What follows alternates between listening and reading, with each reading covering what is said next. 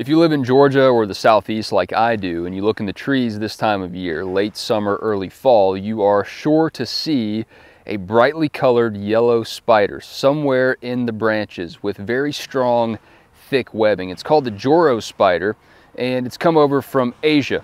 I don't know much about them, but I wanted to turn to an expert who does. Richard Hoebeke at the University of Georgia told me all about these things, how dangerous they are, how concerned we should be, and what the future looks like as we live alongside these arachnids. Well, the new Spider-Man movie trailer came out this week, but I feel like I'm talking to the real Spider-Man. Where did they come from? Okay, the Joro Spider is essentially native to East Asia. So it's been recorded. Some lists, in fact, the World Spider Catalog lists the species as occurring from India to Japan, whereas other sites will list it from Japan, Korea, China, and Taiwan. So basically Eastern Asia. Is the spider catalog something that I can look at and order spiders? It's a pretty detailed listing of spiders of the world, classification, that sort of thing. Okay, so how do we think they came over to the States? We suspect it probably was a hitchhiker, that either spiders themselves hitchhiked on stuff being delivered from overseas, from Asia, to warehouses, things like that.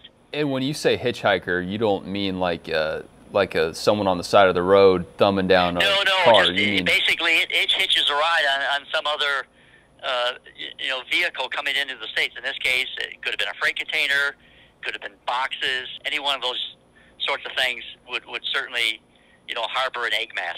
That sounds absolutely terrifying when you say egg mass. I don't like that. Yeah, well, the egg masses, egg sacs contain a lot of eggs, anywhere between 400 and 1,500 eggs in an egg sac. Are they dangerous to humans or small animals? I've not seen anything that suggests the Joro is extremely poisonous in any way. It depends on the individual. If an individual is allergic to arthropod bites and stings, they may react differently than somebody who doesn't react that way. Whatever gets into those webs, they will ensnare and they will feed upon. I've seen yellow jackets.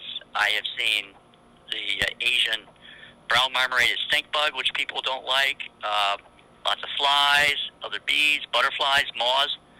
I've even heard from a few people where they've seen small hummingbirds ensnared in these webs. The webs are very strong, very high tensile strength. When you mention those stinging creatures, I'm on board with that, but when you talk about a hummingbird, I'm starting to think, maybe these guys are bullies.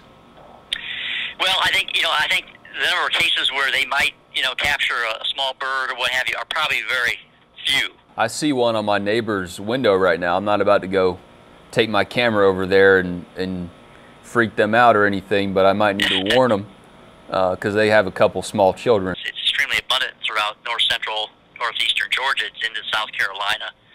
But I haven't seen it much further south than slightly below I-20 in the southern part of the state. I haven't seen it west of Atlanta yet. So I don't know if that really means anything. Maybe, I can't imagine people aren't seeing it also elsewhere. If they were, they would be sending me images, I'm sure. Yeah, they don't like Alabama, I guess. Maybe not. I have not seen these so abundant as I have this year. They are everywhere. They're there by the hundreds, whereas maybe a year or two ago they only recorded or saw a few of them. All right, so they are taking over. They're here to stay, there's no question. So we've got to just adapt or get out of the way. Yeah, I think so. I mean, people want to know how to kill them. Well, frankly, I say simply leave them alone. If you want to relocate them, you can take a broom handle or a rake and gather up the webbing with the spider and try to relocate it. The problem is another one will be recruited and will repopulate that same space. So there's really little you can do over the long run to eliminate these spiders. You can try killing them with insecticide.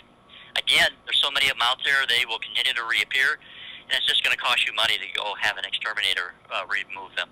Yeah, it seems like a very organized network. When one disappears, there's another one ready to take over. There will be another, absolutely. Yep. My gosh. Well, the Joro Spider's name, essentially the name that came out of Japan. And Joro, the Japanese name is Joro Gumo. Oh. And it's a legendary creature in Japanese folklore that changes its appearance into that of a beautiful, seductive, legendary creature, woman. Okay. That's why the Japanese call it the Joro Gumo. So that's what they kind of think it's, you know, it can change into a seductive woman.